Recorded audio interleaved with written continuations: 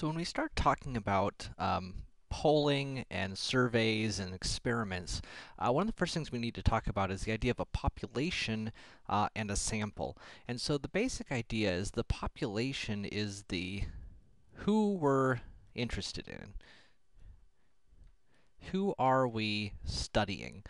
So for example, if we were studying the amount of money spent spent on textbooks by a typical first-year college students, the population would be all first-year students, right? Students, uh, or more appropriately, first-year students, at a college.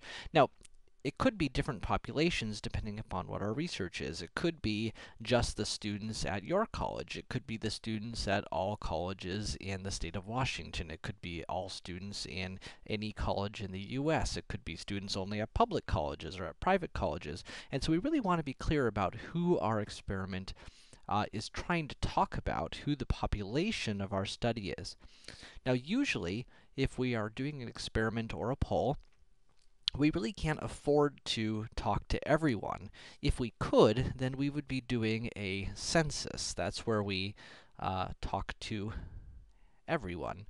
And you've probably heard of the census before, because the US does one every 10 years to try to figure out how many people there are by talking to everyone. And obviously that's really expensive.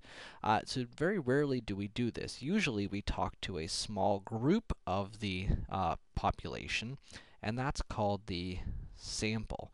The sample is who we pick from the big population to actually talk to and study. So let's look at a couple examples. So suppose a newspaper website contains a poll asking people their opinion on a recent news article. What's the target population of this poll? Now, there's a couple different answers here. Statistics, you'll find, isn't always concrete in its answers.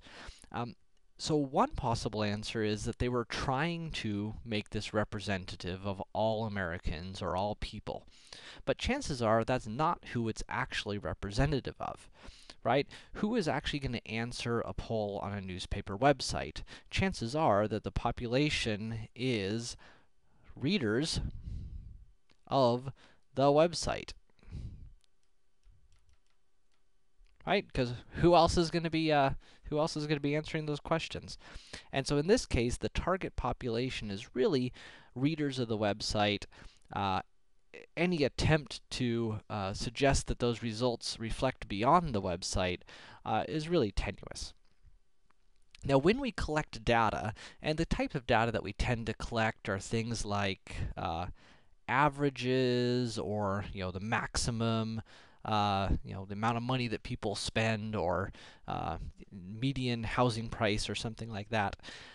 There's depending upon whether we're looking at a population or sample, there's two different types of things we get. If we're talking about a population, so if we ask everybody, if we do a census, then the data that we collect is called a parameter of the population. If instead we are looking at a sample and we collect data from the sample, the information we get is called a statistic. A statistic. So a statistic tells us something about a sample. A parameter tells us something about the population. So suppose a researcher wanted to know how citizens of Tacoma felt about a voter initiative, so they go to the Tacoma Mall and randomly select 500 shoppers and ask them their opinion. 60% indicate that they're supportive. What is the sample in population? So our sample here is the 500 shoppers, right? The population, ideally, is citizens of Tacoma, but more realistically, it's probably mall shoppers, which may not be representative of all of population. The 60% value came from our sample, and so it is a statistic, not a parameter, because that value comes from the sample.